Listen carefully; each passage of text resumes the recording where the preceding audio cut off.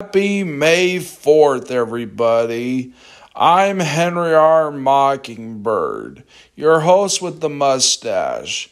If you happen to stumble across my top 10 worst things in the Star Wars sequels, you might have assumed that I hate all Disney Star Wars, which is not true. I like The Mandalorian. I'm looking forward to the Ahsoka show. And I even liked Obi-Wan Kenobi, despite its more than obvious flaws. One show I think is the best show underneath The Mandalorian is Andor. And while I was watching Andor for the first time, I couldn't help but notice some similarities to the sequel trilogy. So in this video, I'm going to count down the top 8 ways that Andor succeeds where the sequels fail. So sit back and relax.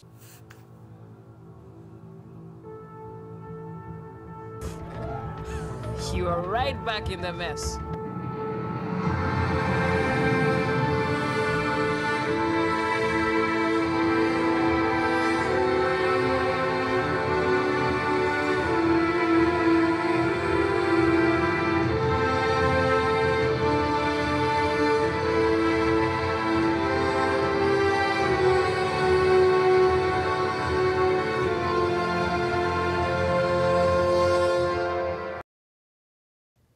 Number 8. Dr. Quaddlepot looks like Maz Kanata. A young rebel fighter named Minik gets flung across and gets crushed while Cassian and the other rebels are trying to escape. They try to get Nemec to a doctor, but unfortunately, he doesn't make it. Is it just me, or does the doctor look familiar? Who does he look like? Oh, I know. He looks like Maz Kanata from Force Awakens. Yeah, he does look like Maz Kanata. You are right back in the mess.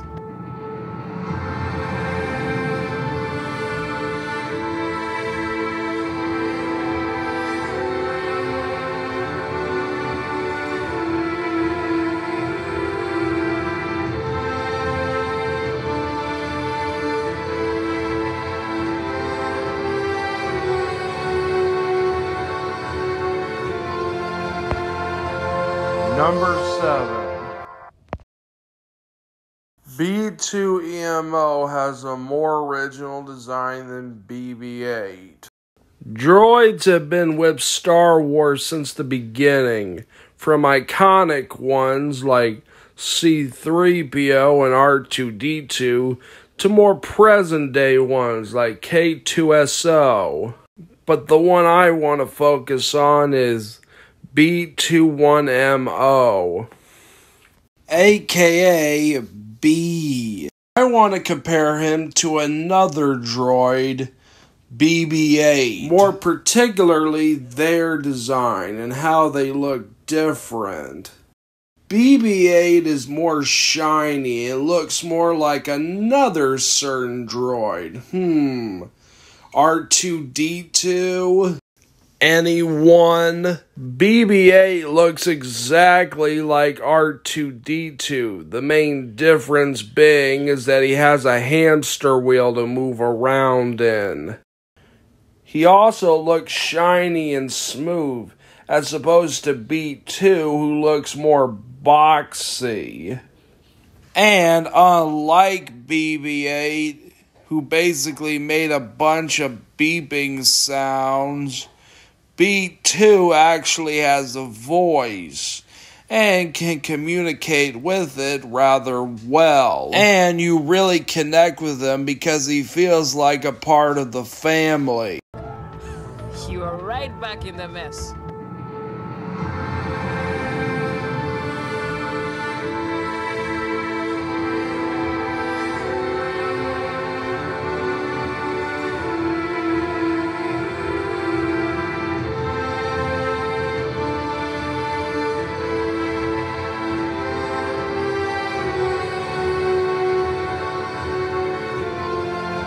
Number 6. Better world building. Love 'em or hate 'em, one thing you cannot deny is that the sequel trilogy sucked when it came to world building. Compare this in stark contrast to the prequels, which excelled at world building, expanding on the universe that the original trilogy took place in. The problem with the sequels is that it did little to explore its imaginary world. The closest we get to something like that in the sequel trilogy is the casino scene on Canto Bight. But that scene is so pointless, you could have written it out and you would have lost nothing outside of a pretty cool scene. But even then, it's so weird and over the top, it feels like something from The Great Gatsby. This is where Andor comes in. In Andor, we see people eating and drinking. Also get to see the way people live. Like on Ferrix, it's more ancient, as where our antagonist lives, Cyril lives in a more modern looking quarters. We see Luthen on the Star Wars equivalent to a bus or a metro. They show us Cyril in the Star Wars equivalent to a transportation hub. We see Cassian laying low in a beach town. These things may be small on surface level, but they do add a lot to Star Wars, because you can imagine yourself being there. You are right back in the mess.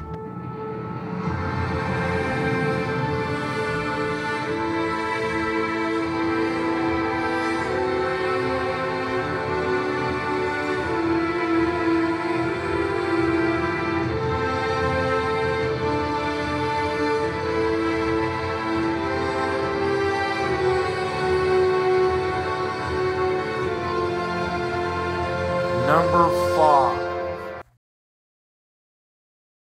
Andor does the message of found family better. Things in the Star Wars sequels video I stand by, but there's one I have changed my mind on. And that is somewhat regarding Rey. In fact, what did I say in that video again? She never changes. She never learns. Throw that statement in the dumpster, will you? Because to say that Rey doesn't learn anything or doesn't change is not exactly true from a certain point of view. Because she does go through a character arc in both The Force Awakens and The Last Jedi. We see her marking down the days until her parents come back. She tries to find father figures in both Han Solo and Luke Skywalker. But as Maz points out, dear child, I see your eyes. You already know the truth. The belonging you seek is not behind you. It is ahead. And by the end of The Last Jedi, she finally finds what she's been seeking in the Resistance. Learning that the people who are the closest to you can be your family. You could make the argument that that is the message of The Last Jedi, not failure is the greatest teacher. The problem is that Rise of Skywalker ends up throwing this message out the window. Again, this is where Andor comes in. Cassian, very much like Rey, is looking for his lost family, in this case his sister. We see him living on a planet called Canary with his sister. We also get to see how he was adopted by Marva. She pretty much saves his life and takes him to her planet, known as Ferrix. Andor highlights their relationship, as there is a love and trust amongst the two. The point where it's cemented in your mind that these two are mother and son. You can see and really feel the love between the two. You are right back in the mess.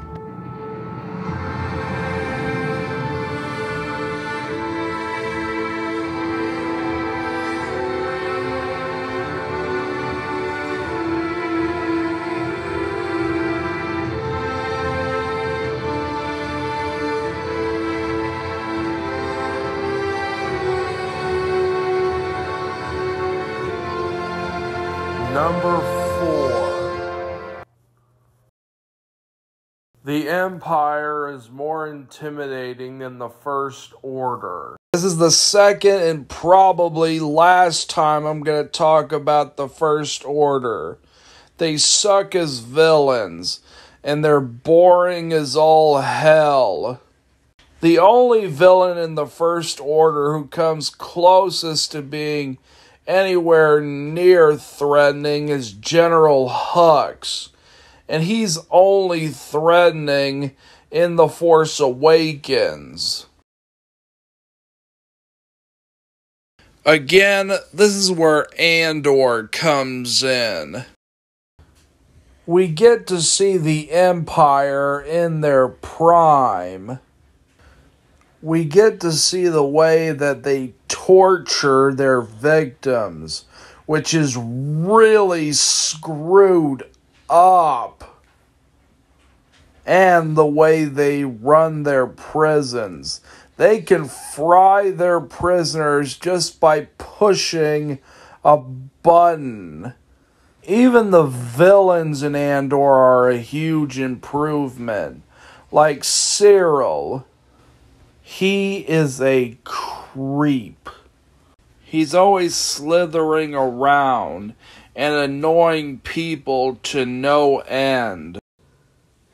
And then we have Dedra Meero, our main villain, who is sharp and is pure evil.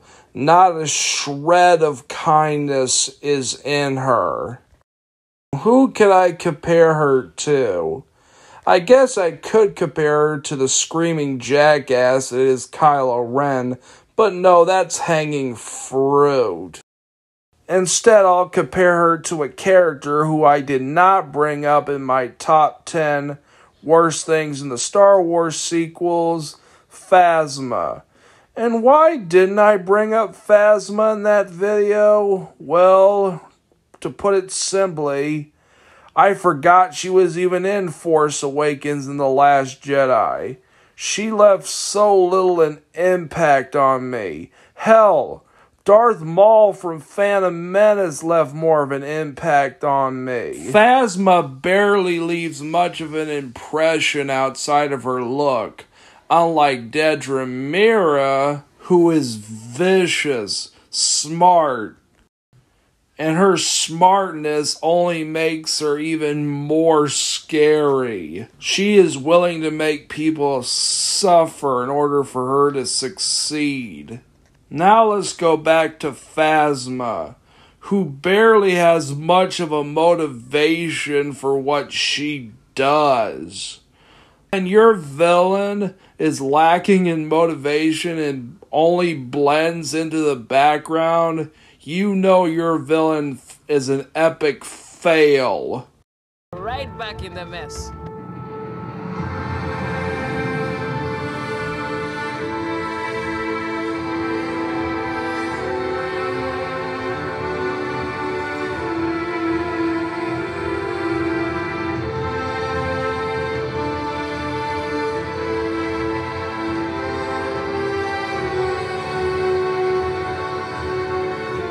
Number 3. Tarmin has the same backstory as Finn. We have a very unusual rebel named Tarmin, who is later revealed to us that he is a stormtrooper who left the Empire after witnessing a massacre. I wonder why that backstory sounds familiar. I know, it's Finn. I mean, both Tarmin and Finn have the same backstory.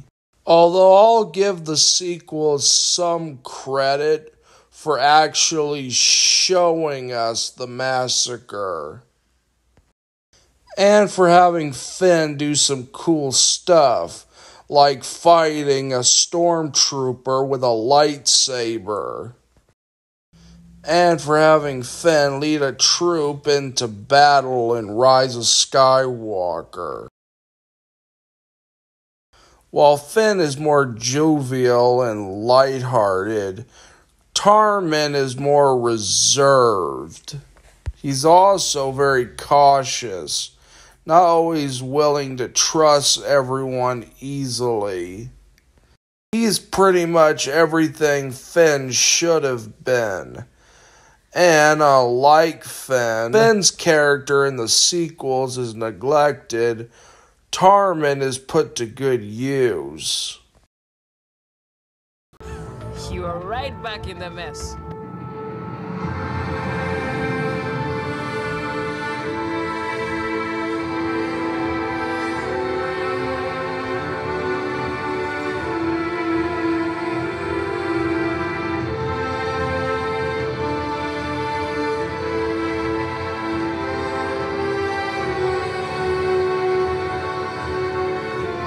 Number 2. A spy. In Rise of Skywalker, it's revealed that General Hux is a spy. Yep, he's just a spy. And we don't know how long he's been a spy. And the only reason he has for being a spy is because he doesn't like Kylo Ren. Because, yeah, risking your entire military career is worth all that. Oh well, I guess it doesn't matter, because he ends up getting shot anyways. There's a very similar subplot with Lieutenant Gordon. And unlike Hux, we actually get some foreshadowing to this. We see him visiting the rebels. And when it's finally revealed by the Empire that he's a spy for the Rebel Alliance, he's pretty much told, "You'll be hanged for this." And he says, "After working for you for many years, I deserve worse." You are right back in the mess.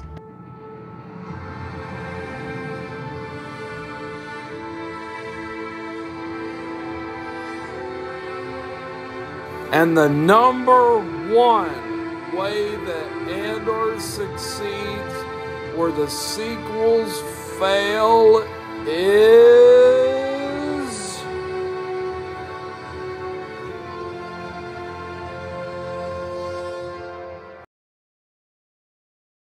Andy Serkis playing Kino Lloyd.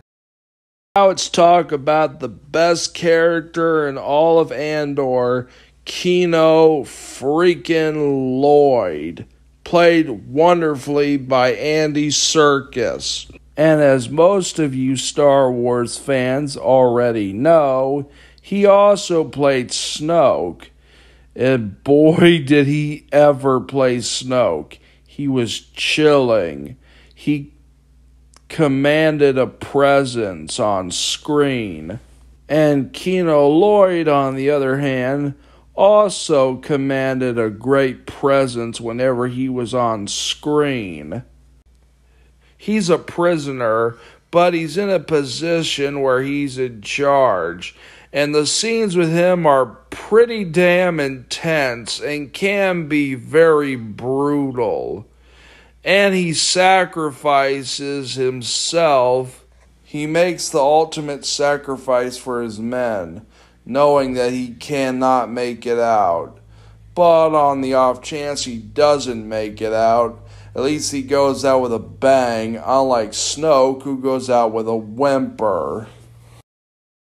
Well, that's the end of my video. I hope you enjoyed it. I'm Henry R. Mockingbird, your host with the mustache, signing off, and have a happy May 4th, Star Wars fans.